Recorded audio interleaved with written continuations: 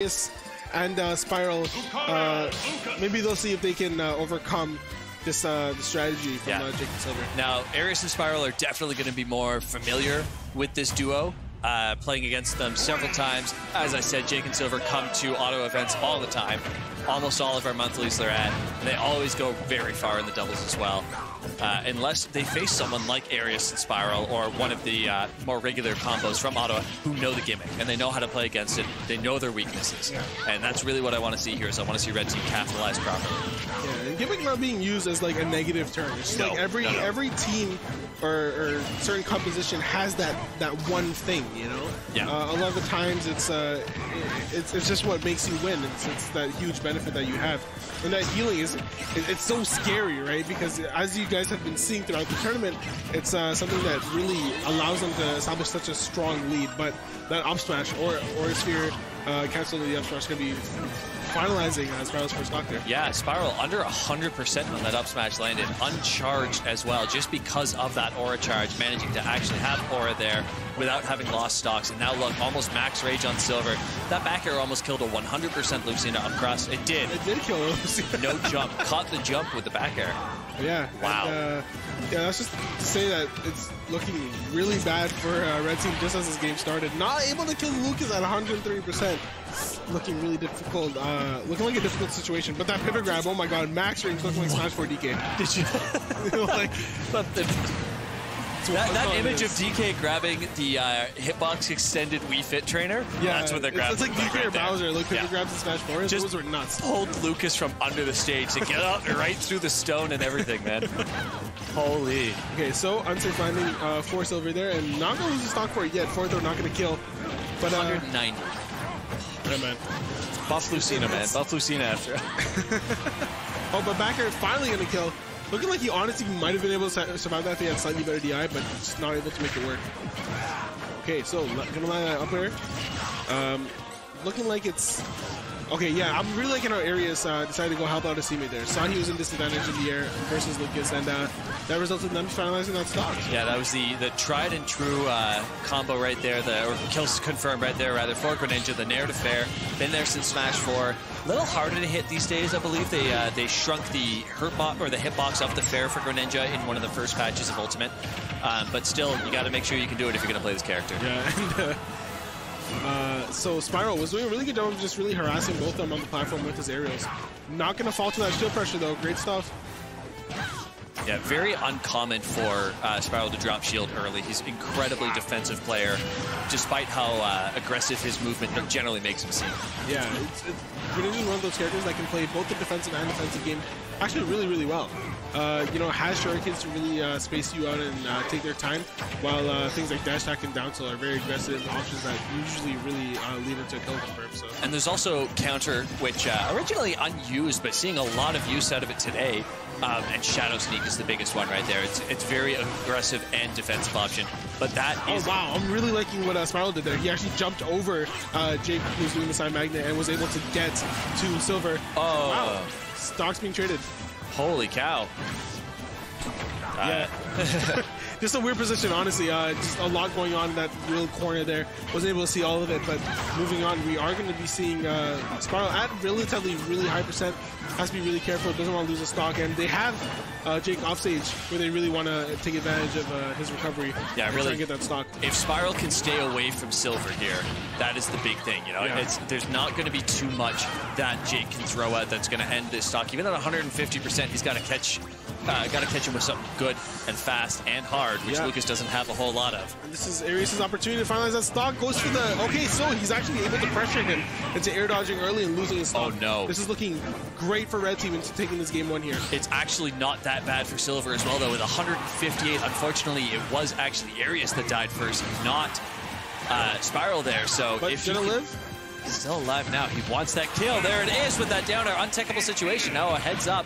1v1. Almost max rage, max aura on this Lucario. Yeah, I feel like this is honestly still fine for Aerius, though. Lucina, one of those characters that really does well at giving Silver, or sorry, Lucario a lot of trouble. Spaces him out, deals with his recovery, ledge traps him really well, and doesn't really get hit by a lot of these things. That projectile, though, really good in this matchup. Yeah, the other thing is, with all of this aura, that side B is going to hit half the stage.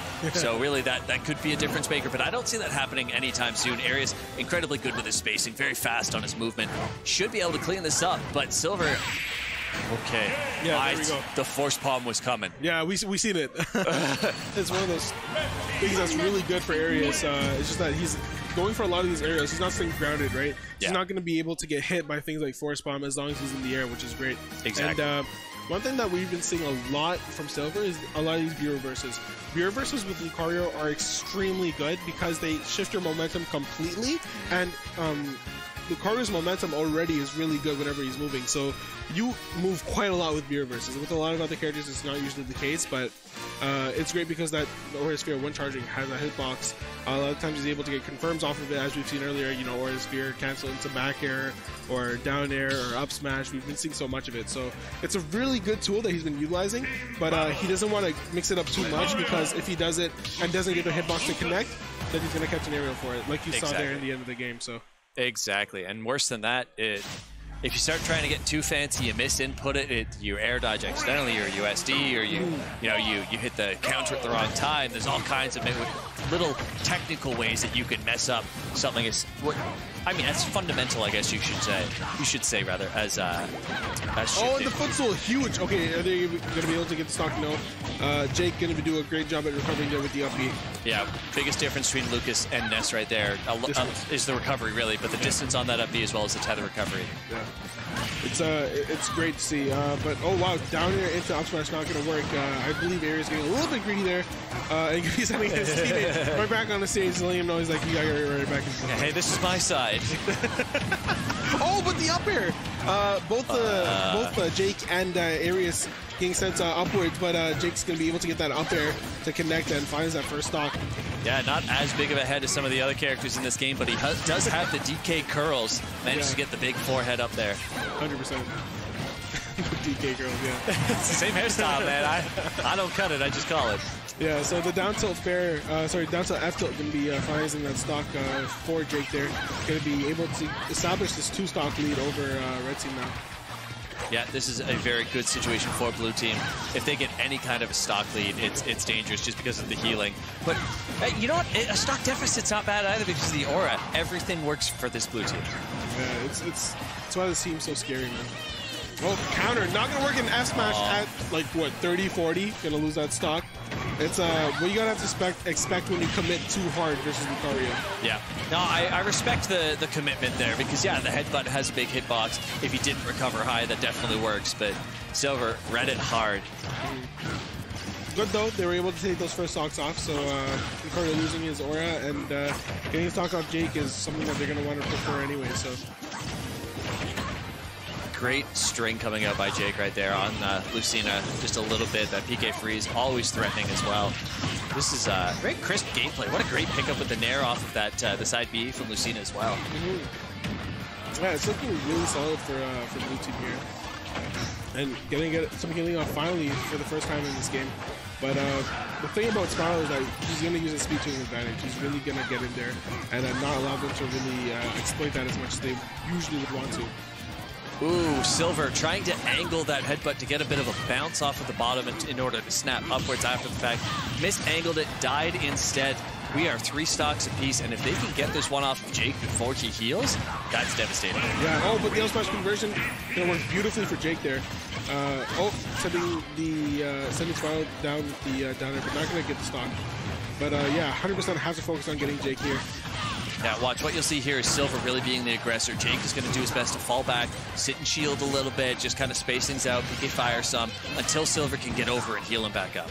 Yeah, he's big chilling. He knows that he really doesn't have to force the aggression, and that's why they've been able to maintain leads so well, so that they stick to their game plan 100% all the time. Great little tick off the Dolphin Slash, however, the up B goes so far. Yeah, not only does it go far, the hitbox on it is very solid as well, so Jake able to recover. A big opportunity lost by Red Team, but Yeah, one good conversion by either team fully secures this at this point in time. Blue team just needs to take either of these stocks. That is a big take right there. The share stock coming out. If they can hit silver. Oh, they weren't able to do it. Yeah, just Spiral's not able to getting really aggressive here, but not able to finalize it. I'm gonna catch that fair, unfortunate stuff. Yeah. Aerious with the Nair, he's gonna get aggressive here. He kind of has to. The PK freeze, however, gonna end that for sure. That is 2. This is a best of 5 though. That was crazy coverage. I'm really liking the fact that Jake went for the PK freeze there. He knew that Aerious was gonna fish super hard to get silver. So yeah, and then the control of it as well, making sure that PK freeze was in the right place at the right time, because of the way that it arcs isn't always that easy. Cash. Oh well. But yeah, so 1-1. Also want to mention that, you know, Aerious is sponsored by Flow Stick Gaming, and Spiral is a part of EMP. I believe it is a crew. Just a crew. Yep. Yeah. It's a local crew that the majority of the Ottawa scene has joined and left and joined and left and joined and left. Honestly, the Ottawa guys, they got really big into crews a couple of years ago. Started some rivalries. It went pretty well. It was kind of funny, good times. But they all practice together now, and that's the way it should be. That's a community thing. Yeah. And so, if you guys are wondering, we do have singles pools going on at the moment. I believe Wave A is still going on. We have a whole bunch of big competitors. We have a whole bunch of really good competitors here in... sorry, no problem.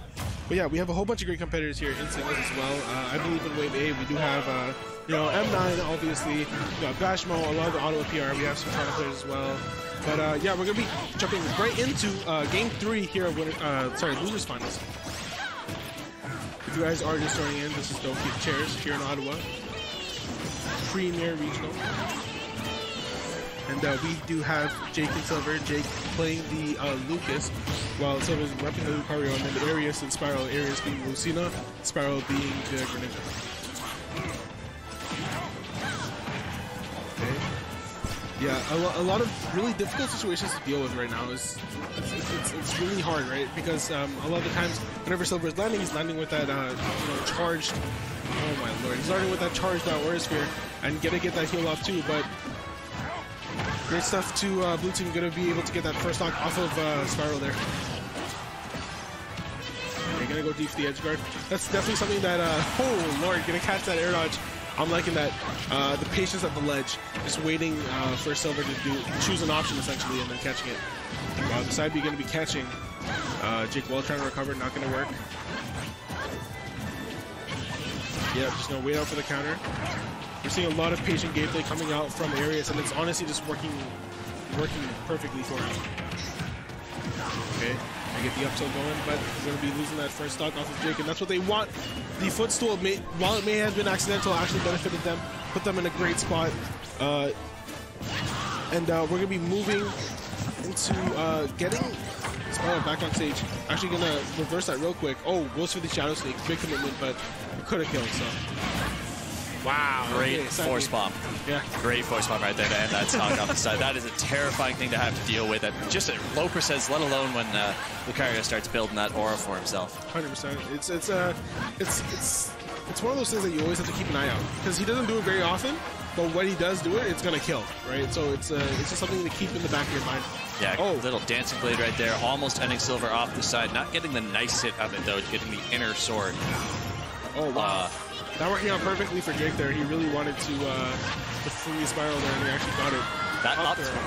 150 on the dot, basically, ending that nice and simple. And Spiral maybe having a little bit of tunnel vision there, just hyper-focusing on onto Jake, and not seeing the fully charged Aura Sphere, just slowly going towards him and gonna get hit by it. But it's actually, oh wow, that was great! Got him with the Hydro Pump, ending that one. That's exactly what they needed. I feel like that's one thing that we should have been seeing a little bit more from Spiral, is using Hydro Pump to mess up his recovery, because I've noticed that Jake is starting to go a little bit lower. He's starting to utilize that up B a lot more, and if you squirt him out of it with that Hydro Pump, then he's not going to be able to recover. Yeah, it's one of those kind of gamble situations that really messes with your head when you're playing doubles. Is you get an opponent off ledge, do you go for a 2v1 situation, or do you go for a ledge guard? And you have to make that instantaneous, is my teammate okay judgment. Yeah, 100%. Completely agree. Okay, Oh, that freeze Going low just yet about again. ended it. There he is. Tries to go for the Hydro Pump, but it was a little bit too high. Not going to make it work. Yeah, I mean, he knows though, right? He's clearly picked up on the exact same thing that you did. Oh, hey, this is a great idea. Let me do it more. Silver with the counter right there. That would have been bad. Yeah. Might have been a little bit greedy, but honestly probably would have killed Fair. Such a potent move. You know, I feel like Lucas has more kill potential than we would have. Whoa, Silver! Yeah, and just making Aerious explode there. Yeah, and that's the horrifying moment where you realize you have to kill this Lucario. Yeah. You know, the Max Aura just flat up air death. Or actually, that could have been a fair, because the fair hits upwards as well, so I don't know which aerial it was that came out. Going for a lot of these nair-to-nair conversions, but not getting them to work. Constantly trying them again and again, but not getting them to connect. So maybe want to try something else, but they're still able to build that percent onto Spiral.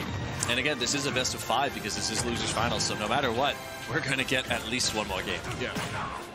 Okay, go for the down smash, just 9% though. Oh my goodness. That's 30%. Yep. Really has to get rid of Silver as soon as he can. Yeah, it's great to rack percentage on Jake right now. Oh, okay! So, got a chance. Spiral is alive. Definitely showing that he's trying his hardest, not going to give up. Won that 2v1 situation, now he's in a 1v1 situation. Has a slight percent deficit, around 40%, but he's definitely still going to be able to make this comeback. But at the most, it's going to remain that, right? Lucas does not have the key factor of the healing in this team anymore. I would definitely give the player advantage to Spiral on an average day. But Jake looking like he's feeling himself. Got the fires and the freezes on point. Rolls past the down smash at the ledge. Okay, gets the air dodge read, but he had that down tilt was not positioned correctly. Oh, this is so tight, so close. Crowd on the edge of their seats. That grab. They're going to kill. Oh, wow. Yeah. Let's see, closed it out for Jake and Silver. Spiral, you know, honestly working really hard there. Yeah. But gonna get grabbed. You know, he was at a deficit to start, so it was a losing battle. Tried his hardest, but he did everything he could to bring that back, played it incredibly well. Ending the stock off of Silver was massive. We kept talking about it. He finally got it with that down smash. He boxed with Lucas very well, but my goodness, did Jake space everything perfectly. Yeah. Like, it was really hard for him to get in. Yeah, there was that nair to the fake fair follow-up that Spiral looked forward when he landed on platform. Jake had the book already open, 6 pages ahead, and said, I'm just going to land behind you. Yeah. That's the thing, a lot of the times you don't even really need to press a button. If you're in the right position, you're in a good spot, right? Yeah. It's just having that awareness to not overcommit sometimes, which really does matter here. But moving on, we're gonna be seeing the same stage, Battlefield again. I'm not really seeing any big stage counter picks. Maybe it's just a comfortability thing, or maybe they already think they're on their best stage. Yeah, Spiral just had a huge string over onto Jake for a quick second. Caught him on the top platform, got him with a drag down into a nice up smash afterwards as well. Great gameplay right there. That's the soul. Wow. Oh my goodness! What the? Whoa! That was actually crazy because he hit him into the down smash, into the grab, into the up smash again. That was the first time they actually got that to connect. Throughout this entire set, they've been trying to go for it. And that was amazing stuff because that put them in a slight lead. They really have to focus on getting Jake stock here. That was so crisp and clean and is exactly what they needed to get that little bit of a lead. The stock advantage is so good for them right now. Except the force bomb turns it around. Yeah. Oh, but I'll be a little bit ill-advised, not able to get the punish there on Silver and gonna get hit with that PK freeze. Oh, just gets the air dodge read, but only goes for a jab. Aerious just kind of playing cheeky right now. Just down tilts on the edge, just a 1-2 jab, just kind of holding ledge right there, just saying, remembering that he can really space them out if he just does it properly. Oh no! Spiral unfortunately missspaced back in there, only got the first little light hit on the Lucas and the F throw, not gonna kill. Wow, but the forward air gonna send off the top there. Probably just DI again, and gonna be losing that stock. So there goes. But stocks are evened out. Yeah. 114 over on this Lucario. I mean, you'd think that's a big issue, but it's really not for Silver. Oh, but the shot. Okay. Punishing, and has him off stage. Tries to go for the dare, but isn't able to get it. I feel like Aerious has to get back on stage because he definitely doesn't want to lose a stock early when they worked so hard to establish this lead. Spiral did a really good job drawing aggro there, so to speak, from blue team. Really got in their face with these back airs, kind of forced them into a position of if you try and ledge guard, you're going to be off ledge. Yeah. And Aerious really hitting all of his aerials here. And as I say, commentator's curious is going to make him completely whip that up beat. But has Jake in a really good spot. Able to get that time of recovery. Force Bomb is definitely the turning point for Silver here, if you can keep connecting them. However, connecting that fair off the side is Spiral, ending that stock for Silver. That is a last stock each situation for Blue Team here. They really got to start thinking about what they're doing because their gameplay has turned around. Yeah, I feel like Aerious is hitting a lot more aerials. He's really spacing them out super well, and Spiral has started to get a lot more conversions. He's getting these kill confirms in. Even if he's not getting them to hit, he's still positioning them where he can continue it and really continue to put them in disadvantage. Yeah, Red Team has had much better rotations, if you will, in this game than they have in any of the other ones. Really kind of weaving in and out, swapping out which opponent they're fighting much better. Not necessarily coming in to save each other per se, but they're in the right place at the right time just about every time. Just like that Aerious over with that Nair to fish like you want to see Miles counter, yeah. Really smart stuff, just kind of mixing it up there. We haven't really seen that counter too often from Silver, so... Not land anyways. He does use it almost every time he recovers, but it hasn't hit. So has them in a really good spot right now. Red Team looking primed to put this into Game 5 as long as they can get rid of Jake's stock. Can we buff Greninja's up throw? Like 168 on Lucas and up throw's not killing? I got issues. And there we go. Forward, they're going to be finalizing that right there. Great move to use versus Lucas because of his lack of range. And yeah, that's exactly what they needed. This is something that actually I was telling them earlier on. There was a position where they're playing versus Cheesy and Grape, and Aerious had grabbed his opponent. He grabbed Cheesy, I believe, and Spiral went for an up smash, but he went for it at a distance. He was trying to throw into it. But in that kind of position, you can just go and hit your teammate because it doesn't matter. You're gonna kill him and gonna get that stock. So there, that's what they did. You know, just went straight for the hit. Doesn't matter if you're gonna hit your teammate at that point in time. And we come full circle to coaching. Yeah, full circle, man. It's funny because that's what I've been doing a lot recently.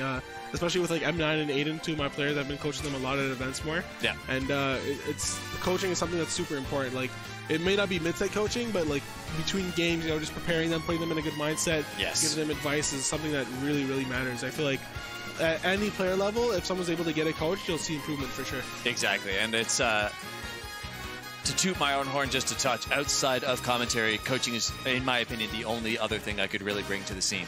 You know, it's one of those things of being an analytical-based commentator, right? Yeah. You understand because you are as well. You see so much going on and so many small interactions that the players might not pick up on themselves that it's so simple. It, to us, seems so simple to go, oh, just stop jabbing there and F-tilt instead. Yeah. But to the player, they don't see it. They just see the clank and it's like, okay, well, I keep playing.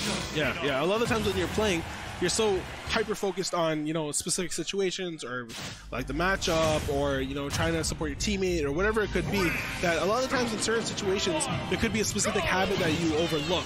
And that's why coach is so great, is because you have another set of eyes, another perspective that really helps and aids in that situation. FD, a completely different pick from Battlefield, obviously. We're going to be seeing a flat stage, which is going to be helping both Blue Team members quite a lot. Yeah, it's one of those interesting situations. It's a lot harder for them to run away aerial-wise, right? Yeah. They can't really get away. Oh, and catches the jump. In a great spot, hits him with the counter. That is what those Fire Emblem characters need to do against the Onet boys. However, Lucas comes back from so far away. He kept the jump even there. Yeah, and Silver was actually doing a great job of covering him as well. He was going for dare stuff like that. Definitely could have killed Aerious if he was in the wrong position. But yeah, after a lot of offstage shenanigans, just a very, very slight percent lead for Red Team. Yeah, it's almost unfortunate for them that nothing came. Unfortunate for both teams, really, that nothing came from that, but fortunate in the end as well. And we're just back to talking about FD. It's a bigger stage. It's going to leave a lot of opportunity for that healing. I believe most teams probably banned this against Jake and Silver, in my opinion. Yeah, I feel like this is the first time we've seen them on this stage, at least to my knowledge. So definitely going to be a little bit more comfortable for them too, for sure. But you know, Red Team doing a great job of keeping them separated. And wow, two big punishes. Wow, and healing. Look at the healing, back down to 67% after all of that. This is terrifying. One stock take and almost a fresh stock for Lucas. Yeah, that was actually super unfortunate for Red Team there, because they got double force bomb, but then he was able to get the healing off. Oh my! Oh, team kill. I guess if you're gonna heal him that much at some point. Yeah, at some point you gotta get that karma back. But yeah, so far really gotta finish the stock off of the Lucas here, and honestly in a great spot. That's the thing though. I feel like if Spiral went off, but he couldn't.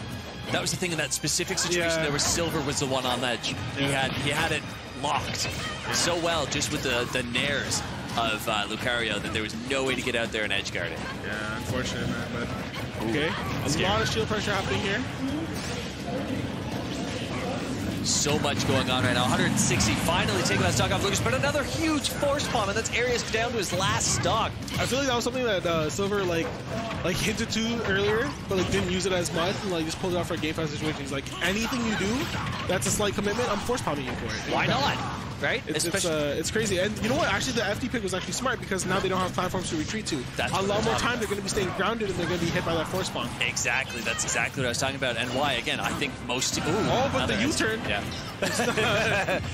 Just completely changing lanes there. And man got halfway through the province and I'm going home. Yeah, he's like, nope. But yeah, going to be off stage there. And, you know, hasn't been a really good position, but gonna go for the tether recovery. Now that SD, I mean, yeah, it's unfortunate to lose the stock, but again, you're Lucario. Now you have more aura because you're that one more stock down. It's all a bit of a trade-off for this blue team. Everything, be it good or bad, is good in some regards for them. Yeah, for sure. Down to up smash. That's gonna be great for Spiral there because he was able to, you know, really isolate Jake there. Yeah, but a huge counter coming out for Silver, sending Spiral all the way across stage. And Aerious got to start being careful at 120%. One force bomb, you're gone. PK Freeze might even do it at this point. I feel like Aerious has been playing so safe this whole entire game. This might be the time in which he gets super aggressive and just tries to make those big plays because he's on his final stand here. This is game 5, so he really has to go kind of wilding out and do the most he can. But that Force Spirit charge into the up smash going to be finalizing that stock, and he's going to have to take that stock off of Spiral. So Spiral has to play really safe now. Yeah, exactly. The only thing faster than how quickly he died right there was how quickly he shared that stock, getting the gimp. That was huge. Onto Jake, though. That was huge. Massive. Okay, so going off stage, going to get that up B. Jake going to miss that tech situation. Just going to be completely isolated. Oh, what a spacing! That was what spacing! Amazing. You know what? Great positioning there. Spiral sitting at approximately roll distance while Aerious was pressuring at the left.